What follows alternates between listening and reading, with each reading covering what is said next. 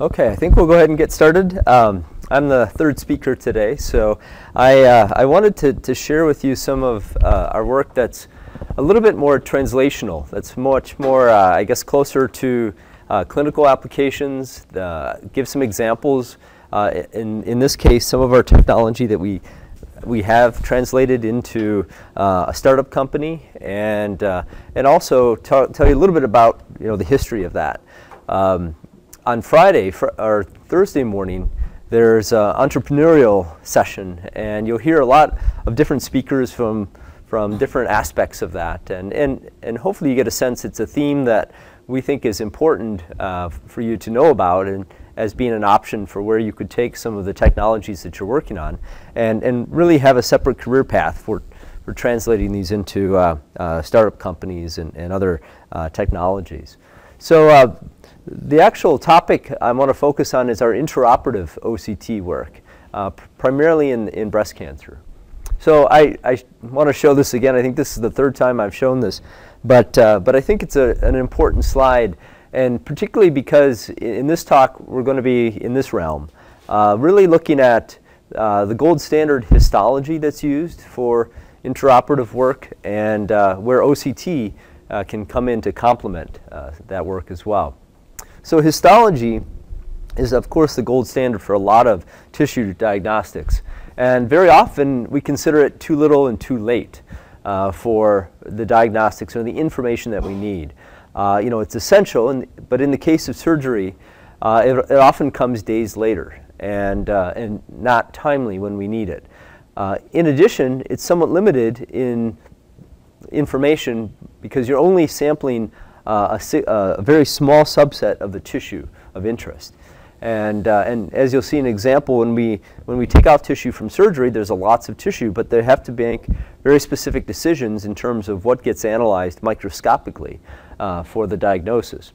And so, just using histology alone, clinicians can't necessarily use microscopic histological information to diagnose or optimize the treatment of the point of care. And so in the case of surgery, a lot of surgery cases result in repeated procedures, delayed treatment, and problems. And so the New York Times in 2012 highlighted some of this, and basically saying that there is poor quality of care in the case of breast cancer surgery. Of the roughly 2,200 women who had lumpectomies, in this case, 23% needed reoperations. That number is actually quite higher. Other studies have shown 30, 35%, even as high as 50% of women that have had to come back and have repeat operations, because, again, the surgeon doesn't have that microscopic view when he or she is trying to make a decision, did they get all the tumor? Also, the number of operations, it depends on where you're treated and really what the number of cases that the surgeon sees. And so there's a very high subjective component here. It's also very costly. So every time, this number seems very low, but just to come in to do a re-excision costs thousands of dollars. And if you have to repeat this many, many times over all the surgeries that are performed, those dollars get quite large. So if we look at breast cancer treatment today, typically there's screening that's performed, X-ray mammography or MR mammography. If there's an abnormality, there will be a biopsy done, a needle biopsy to take out a small bit of tissue to look at microscopically under a microscope. That's because pretty much all diagnostic decisions have to be made on actual tissue. And so there's very few examples where diagnostics are made just on images alone. We saw one example with our first speaker. When you can't take out tissue, like in the eye, then you have to rely on that image-based features. But here we do. We take out tissue. So the patient will go for surgery, pathology analysis to look at that specimen, and particularly the margin, can take about 5 days, and this results in about 30% of re-excisions. What we envision changing this workflow is that we would provide intraoperative screening, and using OCT or other techniques, to be able to look microscopically, give that microscopic view to the surgeon, and thereby perhaps reduce or even eliminate that type of re-excision. There's 1.5 million breast cancer cases worldwide each year, so this has a potential savings of about $1 billion if we can make this type of intervention. So if we think about how optics is used in breast cancer, there's quite a few other areas. Light microscopy, of course, in the path lab. We saw a lot of that from Professor Bargov's talk.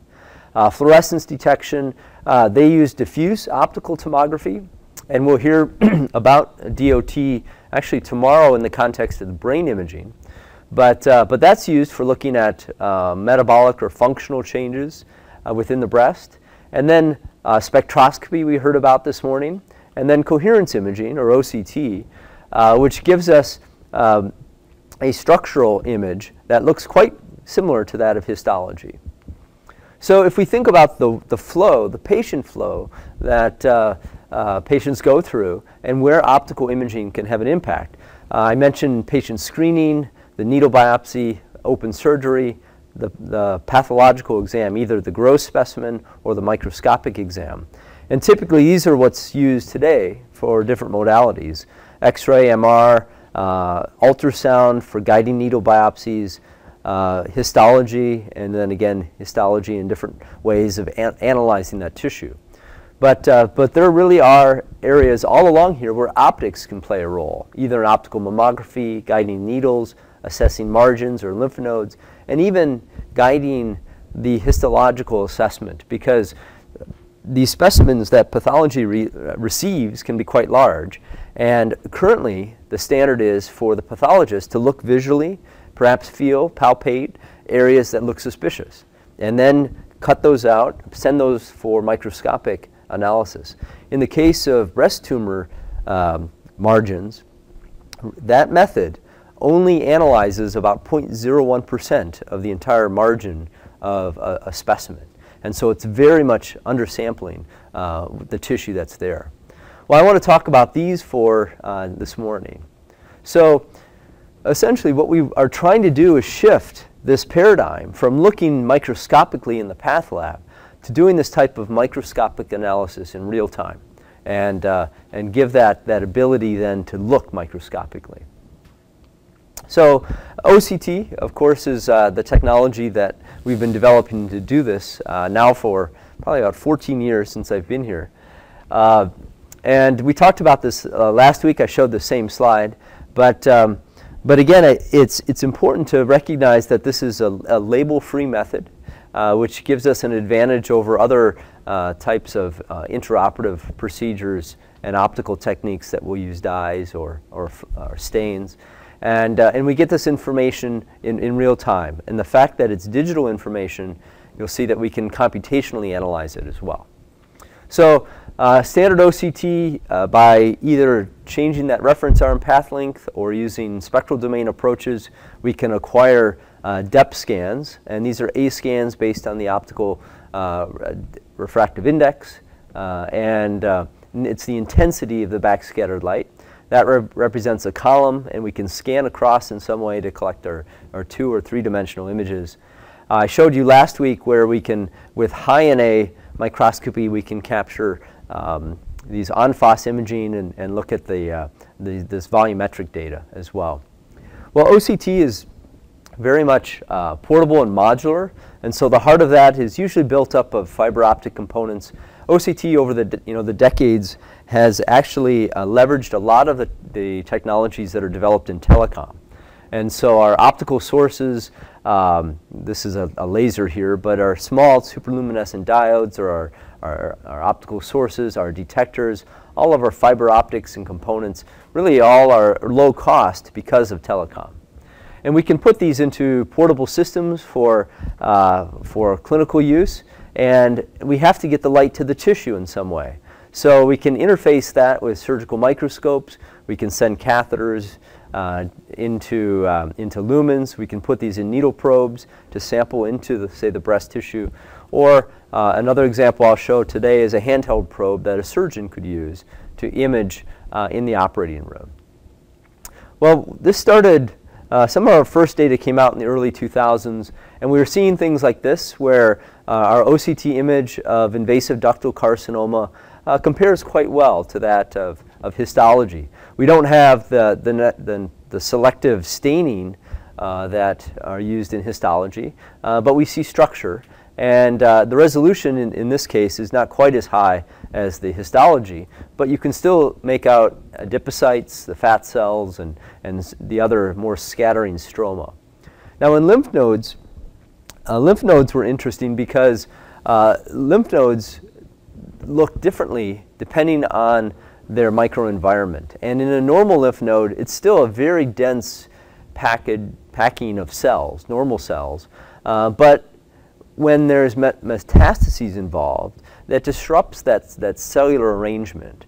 And we notice that there's a distinct difference in the optical backscattering on OCT when you have that disrupted cellular arrangement than when you don't.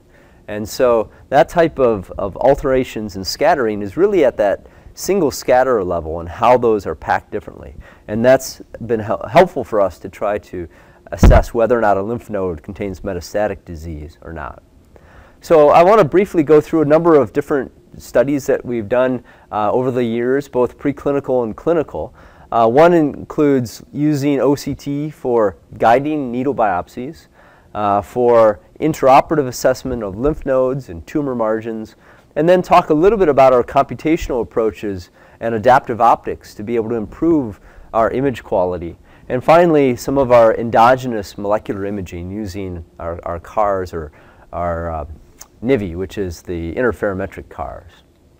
So our translational research protocol involves bringing systems into the operating room and being able to analyze tissues like this. This is a lumpectomy specimen that's been removed that would traditionally be sent right off to pathology. Instead, we use it to, in this early set, to be able to place it on a stage to image the margin, or it's hard to see here, but this is a needle that's being inserted into that specimen. And we collect our data, we co-register it, we mark it, and then we send it off to the standard of care, which is pathology. And what we're interested in is identifying positive or close margins. And so if this red represents the tumor that's really at the core of this mass, then there's going to be this outer cut surface that the surgeon, it's the surgical margin, and typically we want that to be negative. And in fact, we want it to be greater than 2 millimeters away from any signs of tumor. There could be what's called a close margin, which is if the surgeon were to cut along that blue line, then it's within a millimeter of some of those tumor cells. That's considered a close margin. And a positive margin is if the surgeon were to cut along the red line, you can see that there are tumor cells both on that exposed margin, but if it's on the exposed margin, then likely there's also tumor left in the patient at that site as well. So these are the current definitions that are established, but they're always changing. In fact, there was a study at the last San Antonio Breast Conference that did not just structural analysis, but looked at the molecular changes that were going on in the tissue and did so at different distances away from that central tumor. And they found up to 5 to 10 millimeters away from that central part or any evidence of tumor, they were finding molecular changes, suggesting that there is a very altered molecular tumor environment. And so perhaps we should not be looking just at structural changes, but we should be assessing the molecular changes that are happening in the microenvironment. And that's what actually one of the goals of this last CARS spectroscopy techniques are trying to get at, and we'll talk about that. So once this is sent to pathology, then of course we do our comparisons and we try to analyze how well our intraoperative imaging was relative to pathology. So once we had that protocol set up, we did some studies with needle biopsies. There's typically several types of surgical procedures that use these needle biopsies. A fine needle is a very small diameter needle that essentially aspirates or takes out just cells. A core needle is a larger diameter, and just as the name implies, it takes out a core of tissue, so it preserves the structure. and which you don't get if you just aspirate cells. And then finally, wire localization is a technique that's used where if they find a mass on mammogram, they'll insert a wire through it, then they'll leave the wire in place as the patient then goes to surgery. And then the surgeon uses that wire as a guide to try to track down and find where that small lesion may be. And so our question is, can we provide real-time feedback or guidance during these procedures? Now, there's a lot of problems with the current way that we do these techniques. There's a very high non-diagnostic sampling rate. So as these small lesions in the breast get identified at earlier stages, then it obviously becomes more and more difficult to sample those. And typically how sampling is done is that there is a stereotactic frame or ultrasound is used to identify a mass and try to put a needle into that mass. The resolution is poor, and it's largely because imaging is done from the outside. And so part of our motivation is to, can we image within the needle itself as we're trying to guide these? So this is a real problem. Also, there's really no real-time method to guide the placement of these needles, and it comes down to a sampling issue, that you just have limited samples. If these core needle biopsy systems go in and sample here, they'll usually take maybe 4 to 6 different cores at different locations. And that's still, you would think, of considerable undersampling of that region. Okay, and it's really because of cost and time and other issues for that. So our solution to this was really to build optics into the needle probe. And some of the earlier designs just had a very simple needle that included an optical fiber, a focusing lens. We can either image with just A scans out the tip in the forward direction, or maybe we would angle that and we would image off to the side, and we can rotate that needle. We could pull it back to get more of a volumetric imaging. And we saw structures like this, where if we were in adipose tissue, we would see these are A scans. So this is intensity versus depth. And we see adipose has a lot of these peaks. Tumor looks like this.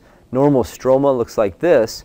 And just to kind of emphasize here a bit more clearly, these discrete peaks actually represent the different cell membranes of the adipose tissue or cells. There's wide spacing. That's in contrast to the tumor. So you see that there's really no discrete peaks. There's a very sharp attenuation with depth. And that's contrasted again with more stroma, which is normal connective tissue in the breast, where we do see a lot of these random discrete peaks, less attenuation than we do in the tumor. So if we can see these visual differences, this sets us up for automated algorithms that can classify these different signals. So that's what we did. With each of these, we can do different types of signal processing. We can look at sort of the mean distance between those peaks.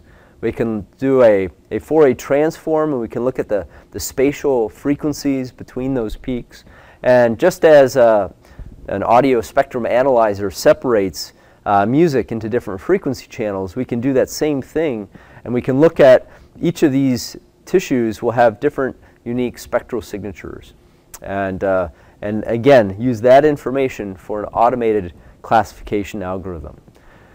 We can do this then also on the images, because that was all based on A scans. Images are just a series of A scans. And so each column in here was run through this classification algorithm, and these are the results down here. The black is tumor, the gray is stroma, and the white is adipose. And depending on different ways of combining that type of Fourier analysis, you can see they have different levels of accuracy. But in general, we're starting to automatically identify areas that are tumor versus that more of adipose. And we can see those differences more distinctly. It's a little bit harder. This is for a vertical boundary. If we have a horizontal boundary, it's a little bit more difficult just because we have to look over depth at these changes. But we still can do this depending on the orientation of that physical margin. And if we look at all this data, this was over, I think, 4,000 to 6,000 A scans. And we can use these different periodicity techniques, the Fourier domain frequency spectrum or combining them, we get very good sensitivity and fairly good specificity. Now if we just combine this simply with 5 adjacent axial scans, because we know that the tissue type's not going to change dramatically, you can see our numbers get even better, and those numbers compare very favorably to the current methods of detecting, diagnosing ductal carcinoma in the breast. So you can see these for X-ray mammography or ultrasound. So we were very positive about this. All this was done in ex vivo samples, brought back to the lab and classified. Well, we wanted to take this as a next step and now go into the operating room with this particular needle. We had 10 different patients. For each specimen we got out, we were essentially mimicking what would be done in the outpatient clinic. So normally a patient would come in, would have this needle inserted, biopsies were taken. Well, we don't have, we don't have a commercial sterile needle that could be inserted into human breasts. So we decided to first start by doing this in the OR on the breast specimens. And you can see the variety of different pathologies that were present. And so as that specimen came out, there would be a zone of supposedly normal tissue. The tumor would be down here, and we would have a calibrated markers on our needle as we would insert that, just as we were inserting through the skin into the breast. And we recorded the depths and locations of these, and then did histology to find out where that needle tip ideally was located and determine what tissue type was really there. And so in this case, this is the adipose tissue was located here. More of the fibrous tissue was kind of located there. Now, we did this for these 9 different specimens. Each asterisk represents where we thought our needle was in the OR. But maybe you see the problem already is that there's going to be huge differences between where we thought we were in the OR and by the time they handled the specimen and processed it and sectioned it. And so in the end, you'll see by the numbers, we weren't really confident that these matched very well. So 9 patients, 40 regions of adipose, 18 regions of tumor tissue. If we combine the scattering profile and the refractive index, you can see 89 sensitivity, 78 specificity. We can play some statistical tricks to improve that. We looked at, can we just measure refractive index alone? And we don't do quite as good as with the axial scan data. Just the scattering profile alone doesn't give us that good of information. So in general, by combining these, we get pretty good numbers, but they weren't as good as in our lab-based. And it's really because of this discrepancy between where our needle measurement was really taking place and what tissue was really there. So what did we do next? Well, we had to build a better system. And we had to actually build a system that we could biopsy an image at the exact same location, rather than rely on histology, pathology lab to do this. So this was a 3D OCT-guided core needle biopsy system. And we built this out of essentially commercial systems. There are vacuum-assisted core needle breast biopsy systems commercially available that will essentially have a large bore needle that inserts into tissue. A vacuum is applied to draw the tissue into the needle, and then they shear it off and they sample this core. Well, these are fairly large bore needles, and we thought we could take an OCT catheter-based system, insert it into the needle, and use that for our collected guidance information. And this was published in Biomedical Express back in 2012. This is what it looks like up close. So this vacuum-assisted core needle biopsy system has a long, hollow needle. There's a biopsy channel at the tip, and that vacuum will actually suck the tissue back into a tissue trap. So we modified this a couple of ways. First of all, we had to put an optical window up front here where we could image with our catheter. We had to modify back here where we could still have the vacuum, but we could then also insert our catheter all the way into our needle up to the tip. Okay, and this is just a zoom in of that front window. We had 2 requirements. First of all, we had to have a transparent front window So as this needle was closed and being inserted into tissue, our catheter was located up at this tip and was imaging, and looking at the surrounding tissue.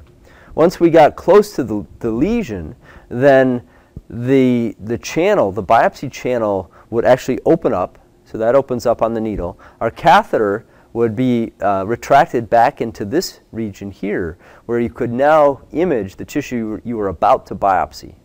Okay? Then you would activate the needle system. There would be a cutting sheath that would close over this channel, and then there would be a tissue that's trapped within that channel. You could now image what you just biopsied, and then you can vacuum suck the tissue back out to the trap. So you could image along all these different stages to make sure that you're getting the tissue of interest. And these are just some snapshots of what we were looking at. You can see that there's, half the image is taken up by the needle barrel, and then this is where the tissue is around that optical window. And then as we were inserting this into a specimen, this was actually somewhat of a pseudo specimen. We took lymph node tissue and lymph node tissue from a cat and chicken breast tissue and kind of put them together. So it's nothing you would find in nature, but it gave us this indication where we can find normal and tumor tissue as we advanced this. And then as we closed that barrel, we could then see and look at the tissue that was trapped inside the barrel and differentiate. Normal is much more heterogeneous than the dense tumor tissue. With this, we get all kinds of three-dimensional data sets, and I think our choice of tissue here was a little bit problematic because on histology, the differences in the different tissue types are very subtle. And so we don't see a lot of differences on the OCT data, maybe a little bit here, which looks normal compared to the more dense tumor tissue. But it gives you an idea of the type of imaging that we can do with this apparatus.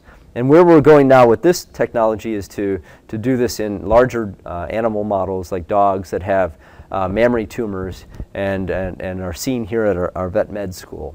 So that's ongoing work for us.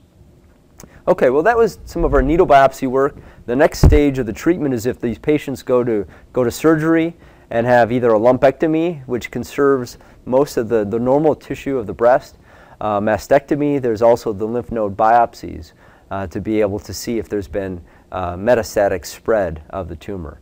And again, we ask the question, can high-resolution real-time imaging be used to provide this diagnostic information? I mentioned the problem with the surgical margins. This is just an example of 5-centimeter mass. Really, it's the center 1 or 2 centimeters where it's the primary tumor. But the surgeon has to take a larger margin around that to try to capture all the tumor cells that may be spreading out from that central mass. In the case of lymph nodes are taken out to see if tumor has spread. But about 75% of the lymph nodes taken out are negative, and only 25% are metastatic. There's also a false negative rate. The problem with taking out lymph nodes is that you're disrupting the lymphatic drainage of the tissue. And so there's a significant problem with lymphedema. When you take out that fluid drainage system, fluid builds up. And so these patients have really painful, morbid, this isn't going to kill you, but it just makes your life miserable the rest of your life. And patients are susceptible to viral infections. They have lots of other complications. Yeah? Yes, yeah. So this is an ongoing issue as well because some people debate whether it's important to take these out at all. Some people will say, well, if I'm taking out 25% of those lymph nodes have tumor in them. If I'm taking out tumor, that's a good thing, right? But others say, well, if there's tumor in the lymph node, there's already tumor everywhere else in the body. And so it doesn't help to take it out. You're not, the bigger problem is you've got tumor probably everywhere else. And you still have to go to radiation or chemotherapy. So that's really still an ongoing debate. That's what has driven at least sentinel node biopsies. So they used to take out all the lymph nodes, like in the case of breast cancer, it's the lymph nodes in your armpit. And they used to take out all those lymph nodes, all that tissue, and then analyze them. But the sentinel biopsy is where they'll inject contrast into the tumor area.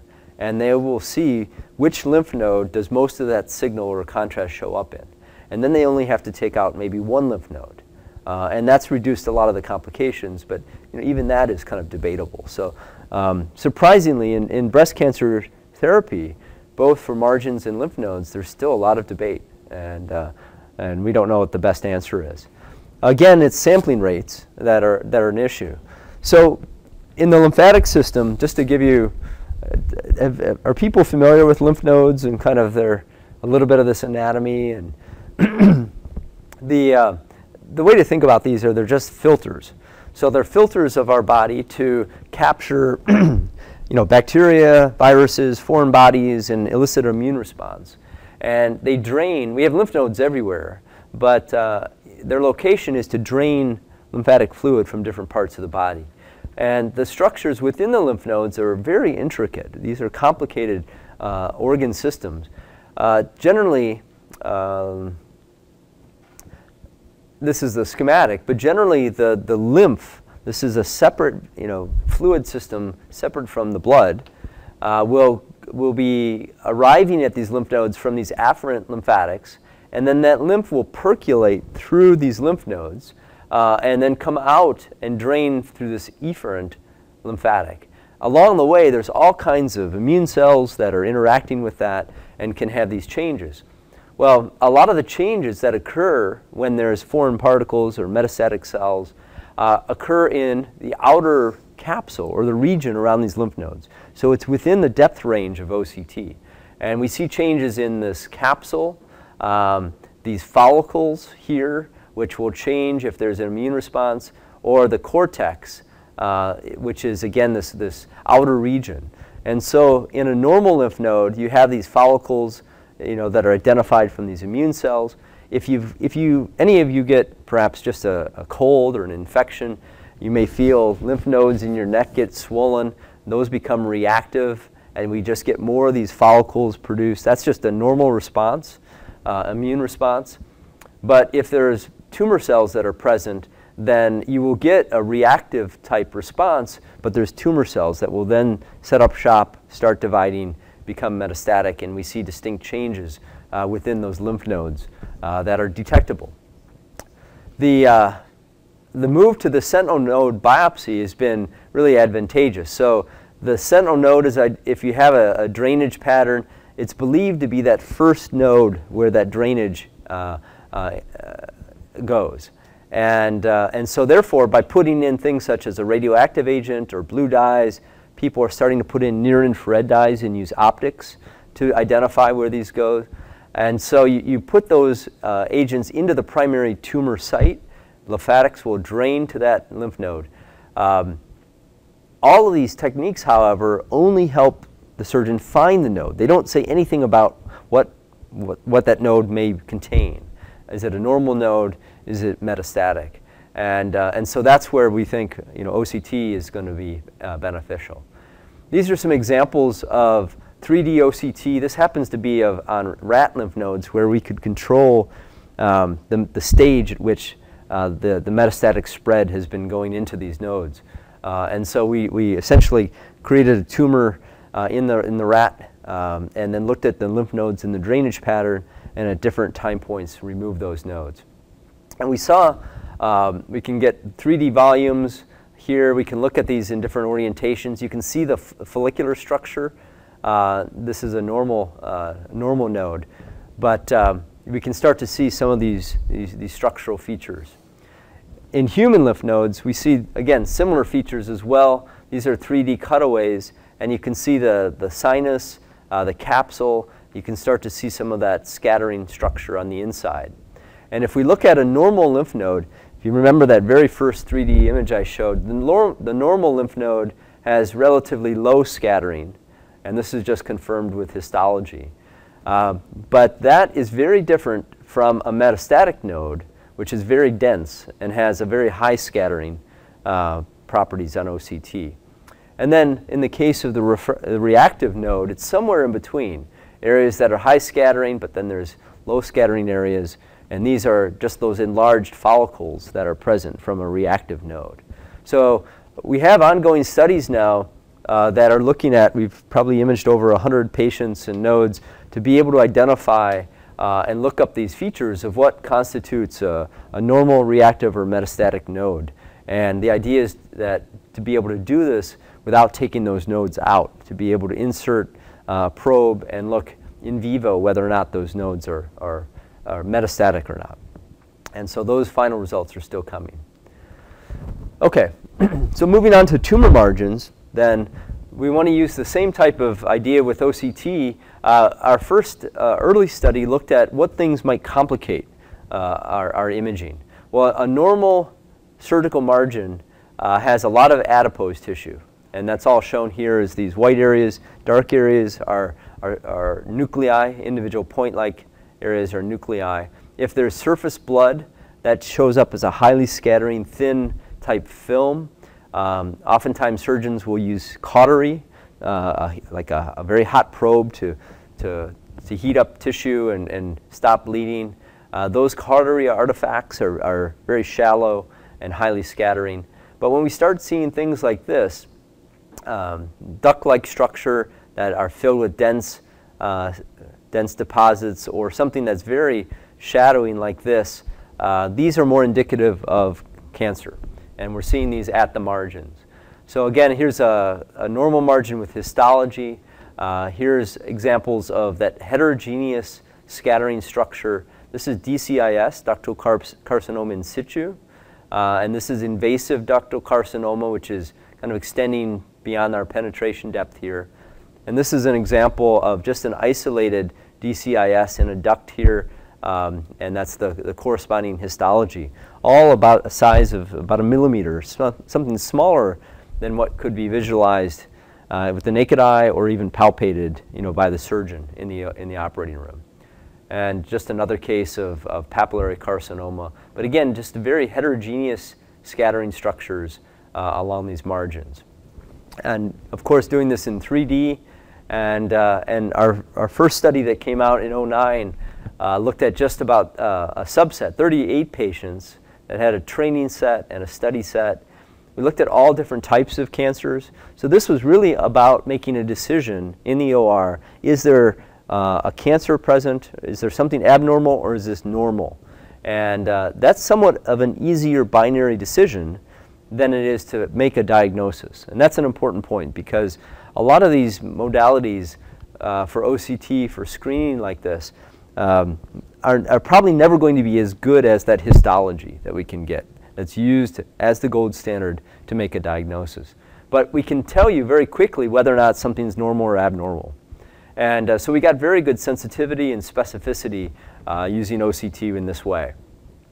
Well, that success really launched a startup company, Diagnostic Photonics, and this was founded back in 2008. Currently, we have 9 employees. We've finished several rounds of funding. We've completed trials out at Johns Hopkins and some of their other clinical centers out there. And now, with our next round of funding, is probably going to go to multi-institutional trials at MD Anderson, Memorial Sloan Kettering, San Francisco, just all across the U.S. and in Europe as well. And we've gotten other issues that are related to this. We've gotten regulatory issues, so 510K, a step toward FDA approval for using this in the OR, and also reimbursement. So every time procedures are done, doctors want to get paid for them, and so they have to have a code that they submit to get reimbursed for that procedure. And we just I think it was this spring, received new codes, CPT codes, that are approved for this type of intraoperative imaging. So as all this becomes available, the doctors that use this will then get reimbursed, and they're more likely to use it. Anyways, one of the core elements to this company, though, was to use not just OCT, but a computational technique called ISAM. And did Professor Carney talk about ISAM? So That's good. He provided that intro, that theory. But he was a co-founder with me on this company to really allow us to use these computational approaches to improve our imaging here as well. And I'll show more about that in a second. This is, with this technology, these handheld probes like this, we've started a clinical trial here at Carl where we can use this to do in vivo imaging. So we're moving now not only from that specimen that's taken out, but now the surgeon is using this probe in the tumor cavity, because ultimately it's probably more important to figure out what you left behind rather than what you just took out. And so this is an example of a representative case. This was a 72-year-old white female that had a partial mastectomy.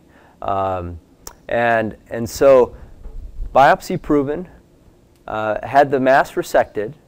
Now, as the surgeon then was looking around the tumor cavity, he said, here's an area that looks suspicious along that margin, okay? And that's important that he had to identify that first, because this technology is not approved. He can't use this initially to guide yet.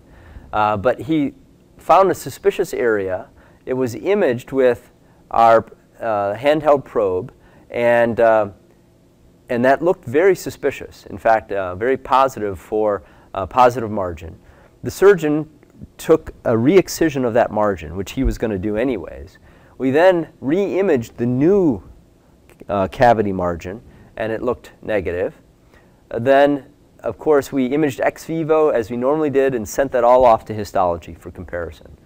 So these are the video sequences that were captured. The top was that positive, what we thought was positive in situ cavity margin. And we see adipose tissue, and then we start seeing these dense, heterogeneous areas here, all along here. You can see it's kind of very heterogeneous, very solid.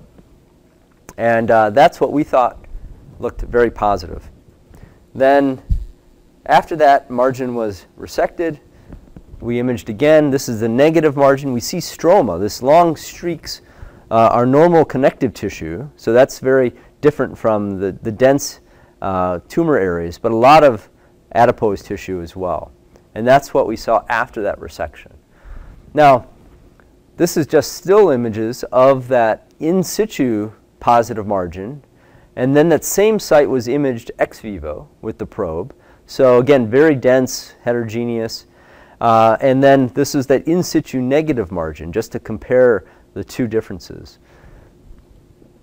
Now we had histology on that positive margin, and that confirmed that indeed it was a positive margin, all very dense tumor tissue right at that positive margin, confirming a lot of the features that we saw intraoperatively. So this is some of the first ever in vivo real-time OCT imaging of these tumor margins. And this, of course, we're in the process of finalizing and writing those studies up. Well, Professor Carney talked about ISAM, so I won't go into a lot of the theory there, but ISAM essentially allows us to improve our resolution over larger depths of field. And this is a comparison between OCT and ISAM, whereas realizing with optical imaging, when we focus down, our highest transverse resolution is at the focus, which we assume. But we have a sort of an hourglass type beam profile, and above and below the focus, that transverse resolution worsens. And however, with OCT, because we collect this type of phase information, you can think of, we can create a synthetic aperture. So as this hourglass Gaussian beam is focused, that wavefront can be decomposed into multiple plane waves, okay? And those plane waves, if we have a point scatterer that we scan our beam across, then that point scatterer is going to be imaged at multiple angles from multiple plane waves. And you can use that information to reconstruct what the true object representation or size is, and essentially obviate this apparent trade-off that, you know, outside the focus things are blurry. Well, they're not blurry, they're just not reconstructed. And so this is an example of these point scatterers with OCT that this is around the focal plane here, but the further we go away, we see in fact interference patterns from multiple point scatterers. But with ISAM, we can reconstruct each of these is really a point scatter of titanium dioxide. And we can use this to improve our resolution. Now, just recently, last fall, we took this and demonstrated we can do this in vivo. We can get phase stable information. We need phase stability to be able to reconstruct those wavefronts and this data. And this was done in human skin with GPUs, very fast. But the fact that we can normally get OCT images like this, we showed that as we scan a 3D volume, there's a fast axis and a slow axis. And we can separately process these axes independently and reconstruct this information. So we get 3D ISAM, and in this case, this is sort of the forest of little sweat ducts in your skin. And we get much better, more accurate representation of the size of those sweat ducts and really improvements in resolution away from the focus using ISAM. Yeah. Yeah. Can you explain how you make this phase stability happen and what those goes up? Yeah. So phase stability. Phase stability, there's a couple tricks to improve on that. One is just speed. So if you scan faster, things have less time to move. Phase instabilities come from movement in the sample, like Brownian motion or cellular activity. It can be from physical movement of just moving, say, your hand or the tissue. Is this one way of noise that basically? Not the same. Not the same. But it's more just, there's many factors. So just jitter from your imaging instrument. It could be phase instabilities of your source. It could be, again, many different types of coupling between the instrument and the tissue. And so speed helps to reduce a lot of those. There's also tricks that you can play in having a phase reference. So if you have, if your phase instability comes from your laser and your system and your scanning, well, if you take and place a small cover slip over the tissue that you're imaging and use that as a phase reference, then what you're really interested in is the phase difference between the cover slip and the tissue instead of the tissue and, say, the laser or the system. So there's lots of tricks that you can play, and to get these images, the skin was kind of pressed up against a glass window, and we're looking at, in my group, a lot of other different techniques that you can actually reconstruct and correct the phase based on the data itself. And so that's what's key to not only ISAM, but Doppler and spectroscopic and polarization sensitive OCT. All these techniques rely on sort of phase-based information. And if we can improve how we collect that information, we can improve all those techniques. So those are basically some of the techniques we used. The axes here, this is the vertical axis is the full width, half max, really of kind of the point spread function. And this is the distance from the focus. So what's getting worse here is OCT, and this is 2D ISAM. Along the slow axis, our 2D ISAM was getting just as worse as OCT because we weren't scanning fast enough. So that's just an example of how these stabilities affect. And that's what you're seeing here, is basically that we have points here, and in the along this slow axis, we see this blurring of these objects. That's what those plots represent. So in more highly scattering tissue, the enhancements are a little bit more subtle. This is in vivo human skin, and you can see that there's a bit sharpening of some of these structural features. This image here is the ISAM corrected. It's a little bit sharper than the OCT image. Up here, this is really comparing where we place the focus. And depending on where we place the focus, we can see very intricate structures in muscle, so the muscle fibers. And so this isn't comparing with OCT, this is just ISAM. But we can see structures like these muscle fibers, which are difficult to see with OCT. So even in multiply scattering, highly scattering tissue, this works. It's just it's not as obvious because we have this huge multiply scattered light background. And that's another area of our constant work, is trying to separate those differences out.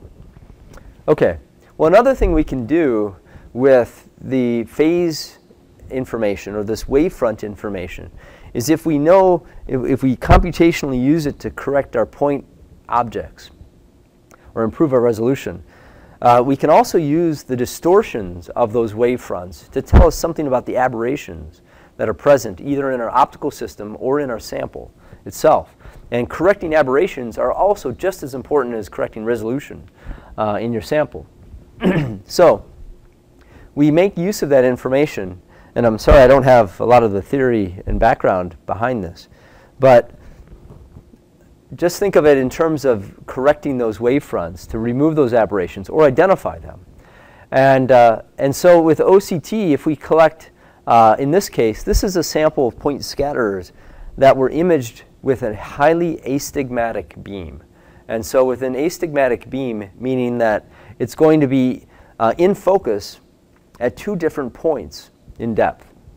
Okay? So at one point, there's the sagittal focus, and you can see these point scatterers are really sharp in one dimension but not in the other. At this meridional focus, it's the opposite. Okay? And this is the property of astigmatic or stigmatic beams. And so in between here is what's called the circle of least confusion, where it's somewhat of a midpoint of those two aberrations, or those 2 foci. But that plane is not really in focus. Okay? And so if we use aberration-corrected OCT, we can actually make each of these planes look more circularly symmetric. Okay? So we eliminated this sort of linear aberration, but everything is still blurry. So then we use our ISAM to correct all these planes. So now we've also eliminated the aberrations that may be present in the beam, as well as correcting for that resolution. And this is just in a 3D data set of rat lung tissue. Again, OCT, uncorrected ISAM, and then aberration-corrected ISAM, and we're improving these types of point scatterers. We can do this virtually because we have computational data that we can tweak. And aberrations are often expressed by different Zernike polynomials. And we can computationally correct these. And if we look at, right here is going to be sort of the phase or the mask applied at the pupil plane. This is the amplitude and phase at the focus, and then amplitude and phase at each one of these foci with the astigmatic beam. And if we cycle through these, you can see that we can correct different Zernike polynomials and computationally adjust. Now this is in focus. Now we bring this one in focus, and then we come back to correcting the focus, at the center, at that circle of least confusion. So we have now can computationally apply these and play with correcting our aberrations. Okay, so the last topic I want to talk about is the use of these molecular imaging techniques. And we heard really a great talk from Professor Bhargav about making pathology, histopathology quantitative. And in a somewhat similar way, we're doing the same thing, but using CARs and interferometric CARs, because this is something that we think we could also then take in vivo and take into the operating room, just like we've done with OCT. So for us, we're interested in breast tissue, and we recognize that there are distinct spectral signatures that differentiate lipids from proteins. And there's also a very well-known transition between proteins, or from lipids in normal breast tissue to proteins in tumor tissue in the breast. And so that's what we focused on for this type of transition. And in fact, what's shown here is a CARS, or NIVI, interferometric CARS image of normal mammary tissue and from a rat. And you can see that each pixel is really as Dr. Bhargav said, represents a spectrum. But we've color-coded that to be areas of either lipids or proteins. And so you can generally see that this is really lipid-rich, all the red areas here, and you see the outlines of these adipocytes. Well, these other three are different stages of tumor, rat mammary tumor, and you can see that that normal adipose structure is broken up. You can see that there's a lot more protein-rich regions now in these areas. So again, label-free endogenous molecular changes. And I showed you this last time about the schematic, but this is really using a lot of the same OCT-type principles. It's a spectral domain, but now we're after the coherent CAR signal. And we generate a spectrogram just like you would in OCT, but only now this is the coherent CAR signal. And we can identify those two different spectra, whether or not they look more tumor-like or normal, and then color code and classify that. So whereas before I was showing skin, here is now this mammary tumor. And if we have adipose tissue, blue is good. So we see all that, the fat in the adipocytes. This is the histology. Red is bad. So the tumor is really protein rich and shown here. And then there's normal stroma that is still very dense tissue, but largely classified as normal. There are some areas that are pink and suspicious, but still would be classified as normal. So we have this way of classifying, and we did a fairly large study with different rats and tumor tissue where we automatically classified these types of images, and we saw very good distinguishing differentiation between the normal tissue in blue and the tumor tissue shown in red. And so we even purposefully found samples that were close to this normal tumor line. And the reason they were close was not because the algorithm was ambiguous, but because they were actually a margin. So half of that field of view contained a tumor, and half of it was normal. And this raises the question, can we use this type of automated molecular tumor margin identification? And so coming back to that point I mentioned earlier, the tumor margin may not be the structural margin that the pathologist sees, but it may be the molecular margin where this microenvironment has changed and is now much more amenable or suitable for metastatic or tumor invasion. And this is ongoing work that we're developing to really develop new optical sources that we can use these techniques and move this into the operating room and essentially follow where we've already been with OCT. So as an example of just some of this translational work, this is kind of the more complete picture where this is a technology, again, developing out of the lab that has been very amenable for translation into clinical applications, commercial applications, both for looking at margins, looking at lymph nodes, using needles, using handheld probes, and combined with some of the computational techniques. And then in the future, we think these molecular techniques will soon follow. So again, to thank the people in my group. The people in red are those that are working specifically on this intraoperative work. And again, just a great team of collaborators as well. Medical oncologists that will recruit patients, our surgeons that we work with, our pathologists, that really all have to come together for these types of studies. So thanks again for your attention, and happy to answer questions.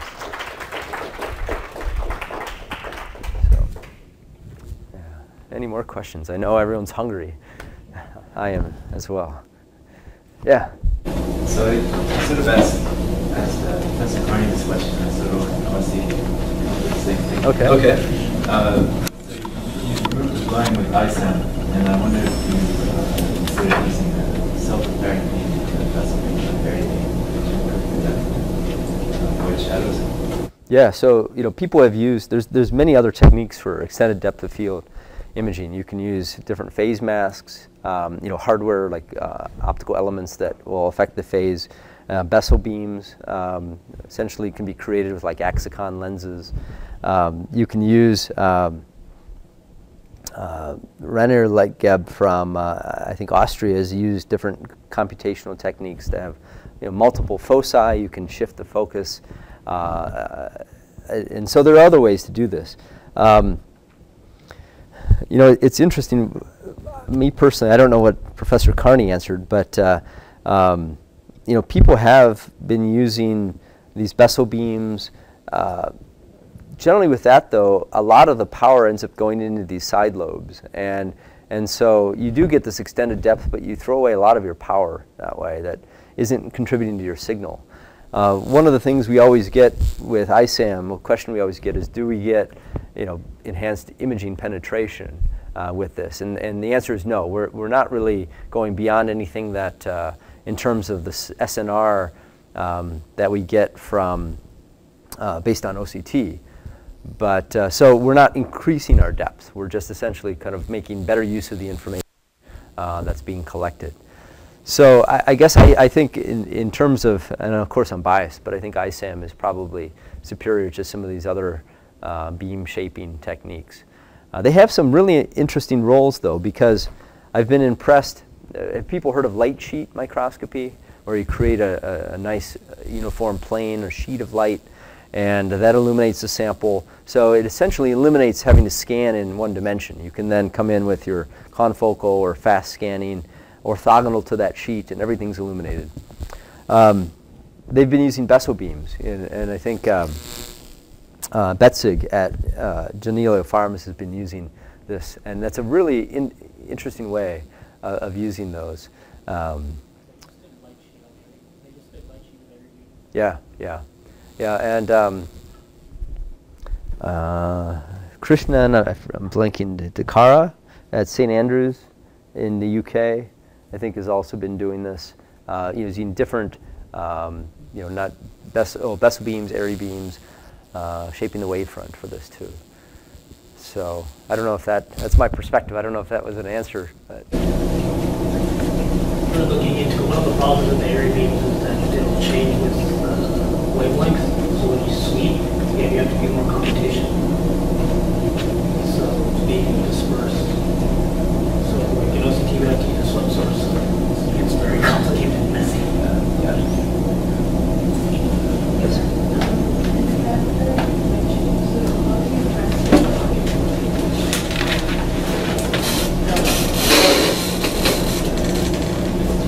How do we steer it?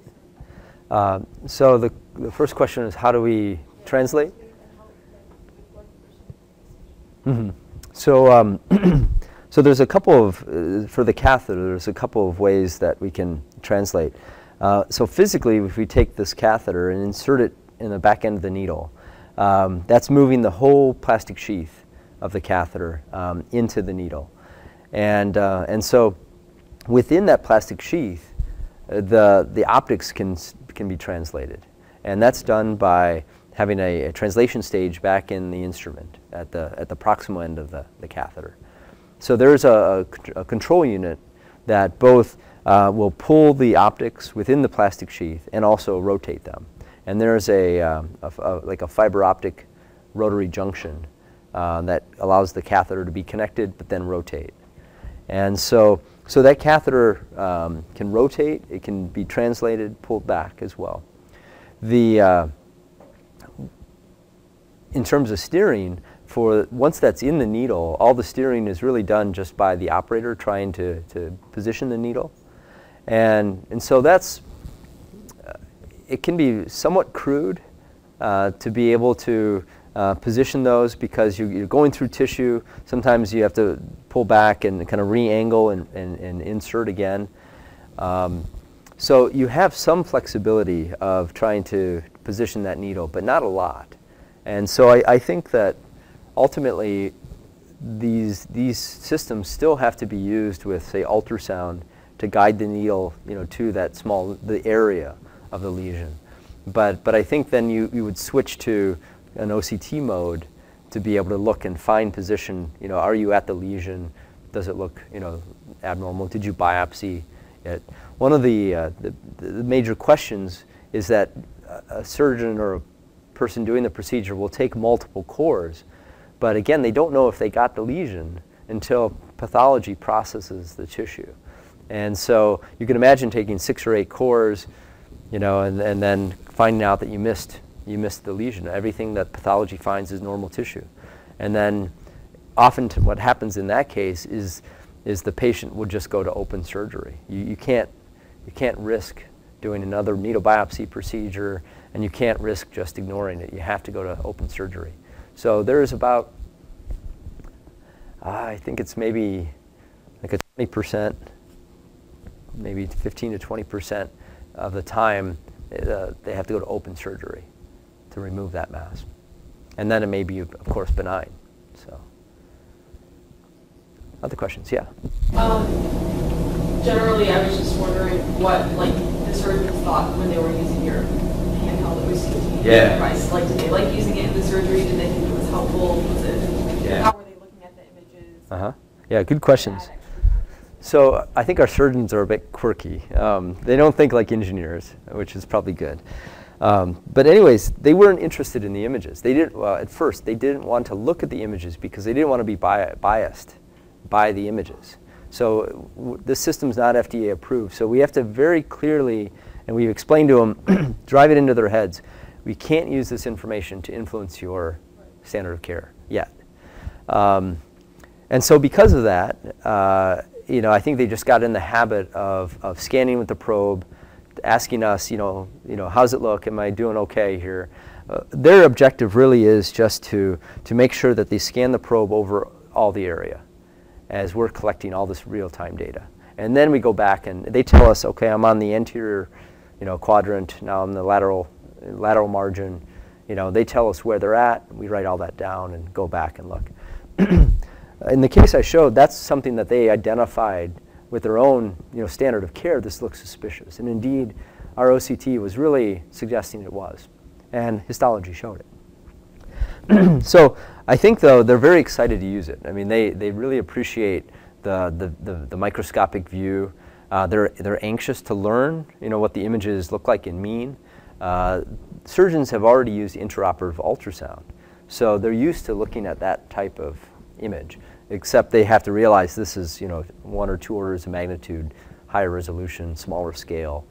But I think they're really enthusiastic to use it and know and appreciates its value.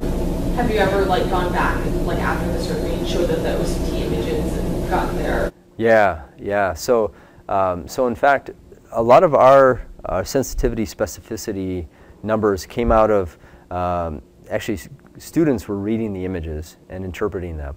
With the company, their trials that just finished, they actually had surgeons, pathologists, radiologists, and OCT grad students read these. And it turned out that the surgeons actually were the most predictive or accurate in interpreting those.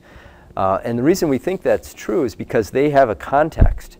They kind of know what areas they were scanning. So they kind of already had some information, like, is this suspicious in my mind? If it is, they kind of use that, they were biased sometimes. Whereas everybody else was kind of completely blinded. They had no context, where that image came from. It's just an image in front of them, and what's their call. So I think that was also very optimistic. I think once you put the image data with all the rest of the information in the surgical field, I think it would be a really powerful technique.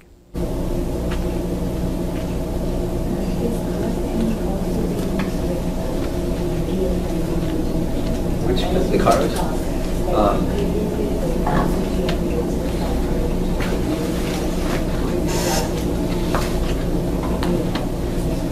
Yeah. So I think what you were saying. So we can do OCT right. A lot of the automatic classification based on the OCT data can all be done in real time.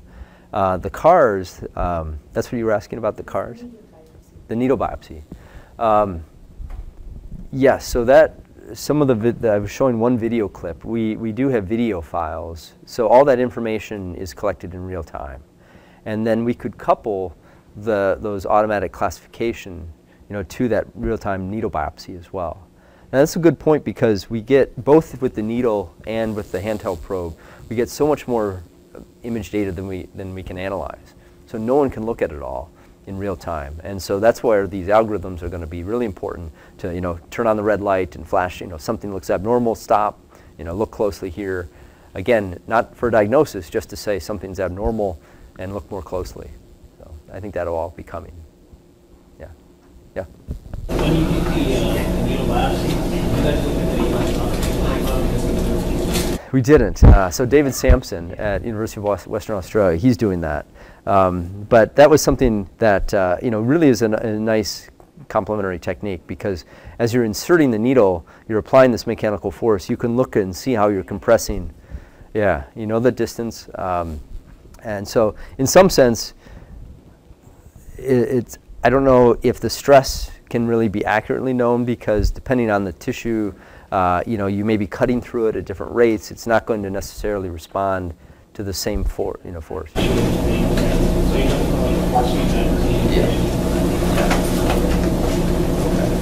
All right. Well, I think we're getting close to lunch, so let's all run down there. Thanks.